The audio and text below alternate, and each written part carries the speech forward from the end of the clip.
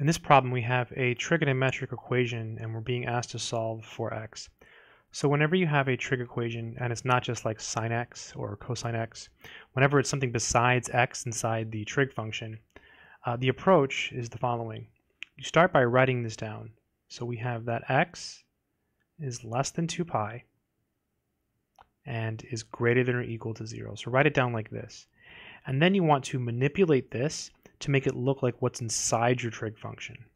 So let's go ahead and divide each piece by 2 because we're trying to get to x over 2. So divide by 2, divide by 2, divide by 2. So we get 0 less than or equal to x over 2 less than, and then these cancel, so you get pi. And so now what we can do is we can rename this x over 2 just for convenience purposes. We can call it u.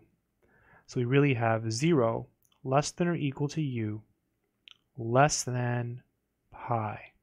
And so now our equation gets transformed, right? It's actually sine of u equals cosine of u. And this just makes it so much easier to think about. So now we're looking for the solutions to this equation. So when is sine u equal to cosine u when u is between 0 and pi?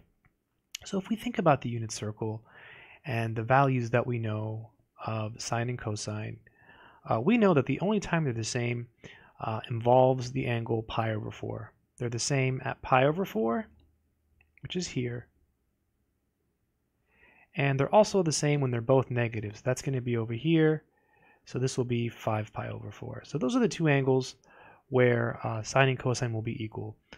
And in all cases, in both cases, they'll be equal to the square root of 2 over 2, right? The sine of pi over 4 is square root of 2 over 2. So is the cosine of pi over 4. So is, and then in this case here, sine of pi over 4 is negative root 2 over 2, and cosine of pi over 4 is also negative root 2 over 2. So in both cases, these are equal. However, this is pi, and this is 0, so we don't want this angle. So the only angle we want is pi over 4.